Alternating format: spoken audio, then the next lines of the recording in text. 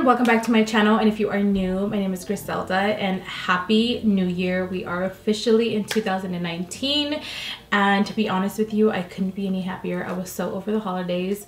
Comment down below if you're also over the holidays. I just wanted life to be back to normal and it officially is. So as my first video, I thought to myself I wanted to start 2019 with a fresh face, but I also wanted you guys' opinion and I wanted to see what you guys wanted to see on my channel as my first video. And I asked you guys if you wanted a fresh face or a dramatic look, and 72% of you guys said a fresh face and 28% of you guys said a dramatic look. So in this video I am going to be showing you how to create this look, and just so I let you guys know, this is my version of a fresh face. This doesn't have to be your version. You can totally change the look to make it your own. You can add lashes, change the lip color, add liner, do whatever you please, but this is my version. So if you want to see how I get this look, then just keep on watching.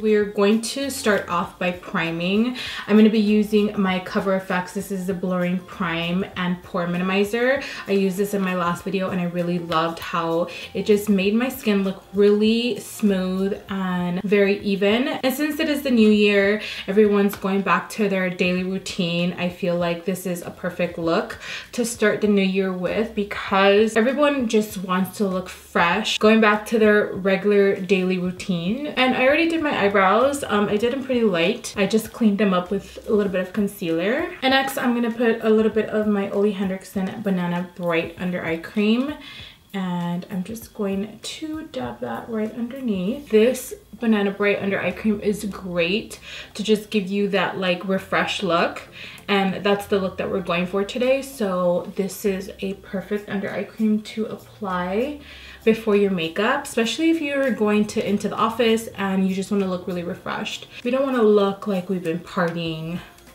all night, you know, even though we have. All right, so now that's settled into my skin. So now what we're gonna do is, I usually am switching between these two foundations. This is the Beauty Blender Bounce Foundation and I use the shade 3.75, but I'm almost completely out, so I'm not gonna have enough to apply this.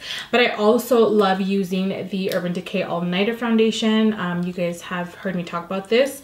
This is such a great foundation for people that are going to be out all day, don't have time to touch up. It is waterproof, it is long wearing, it is matte, it is full coverage. You still want the face to look really fresh, but if you do have some type of pigmentation, this foundation is going to be great for that.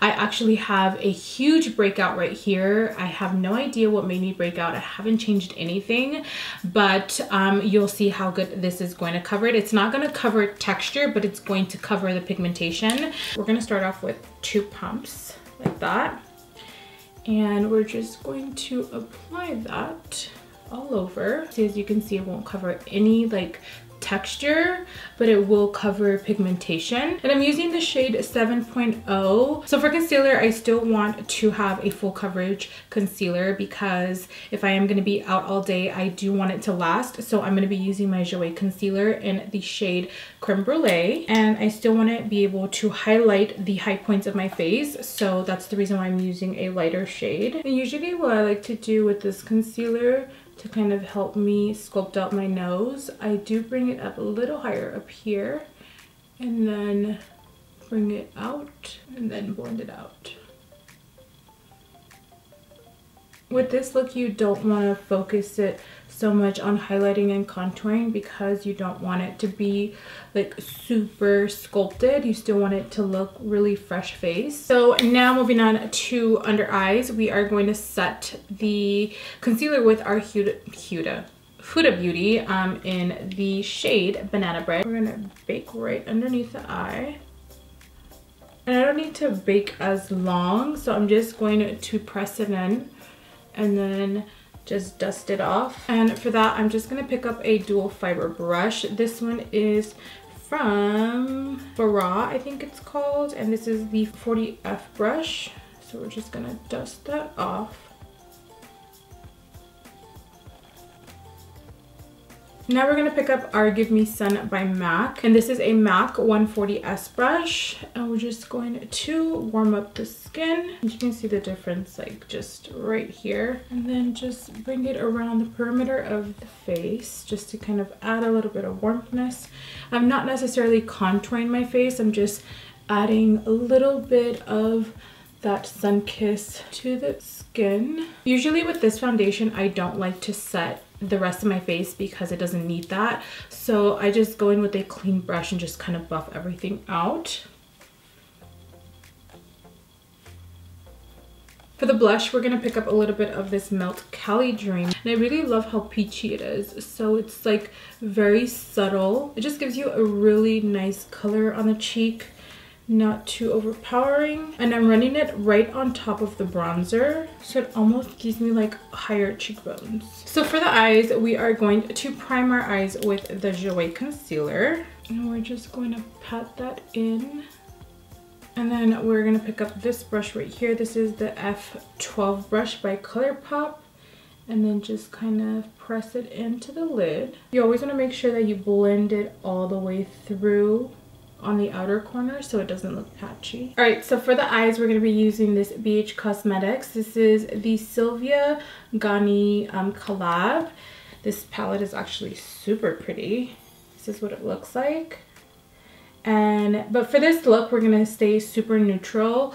We're going to pick up this color called Woof, and we are going to set the whole entire eyelid. We're still going to pick up that F12 brush by ColourPop, and we are going to press that all over the lid. I always like to set my base just so it stays in place, and the eyeshadows are so easy to blend out. And as you can see, I'm going in and pressing motions, not buffing motions, because I'm setting the actual eye base. Now moving on to the crease, we're going to be using this Makeup Addiction. This is the tapered crease brush, and we're gonna pick up this S Club right here, and we are going to deposit that into the crease. And I'm holding the mirror down here because it's letting me see where my eye socket is, so I'm depositing the product in that area first and then blending it upwards, and then I'm bringing it in a little bit to the inner corner. So for eyeliner, I'm going to pick up this Extra Baggage by Dose of Colors. This is the Cream Matte Eye Colors, and we're just going to pick up a 210 brush by MAC. With these eyeliners, what I like to do is I like to pick it up on the brush and then just make it really flat on the cap, because these eyeliners are extremely pigmented. And we're just going to create a really nice eyeliner. We're not going to do a wing, we're going to just do the eyeliner to the shape of our eyes. And I find that with a thin eyeliner brush like this is super easy because you have a lot of control with this brush. It looks really nice and really clean. And that's pretty much it for the eyes. I'm not going to do so much. I'm going to do a coat of this Hypnosis Drama mascara by Lancome. But first, I'm going to curl my lashes. This is also by Lancome. This is one of my favorite lash curlers because it really curls my lashes. And you guys, I don't know if you guys will be able to see, but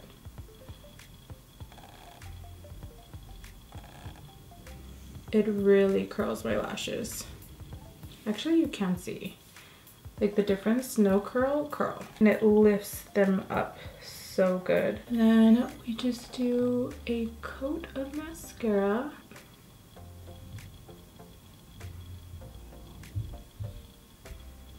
So for my waterline, usually when I am really tired or I get a lot of redness in my eye, I like to run this Milk eyeliner. This is in the shade BCC, and this is a nude eyeliner, so it looks like this. This eyeliner is just going to neutralize your waterline, so you look a little bit more awake and not as tired. Before I do my highlight and the bottom of my lashes, I do like to spray Fix Plus to kind of bring that really nice fresh look to the skin.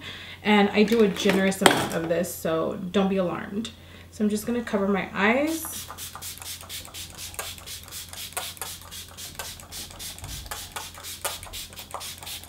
And usually I like to fan my face. I've smacked myself a few times doing this. So if that happens to you, please know you're not the only one. And to add a little bit of highlight, we are going to be using Artist Couture. This is the Diamond Luxe in Hot Damn. And just a little bit, not so much, because it is like an everyday fresh face look. For my bottom lashes, I'm going to be using my Extended Play Giga Black Mascara by, what is this? By MAC.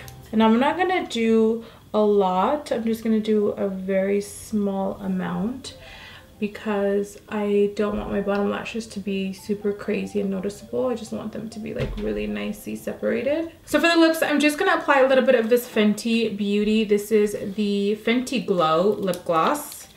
And we're just going to apply that all over.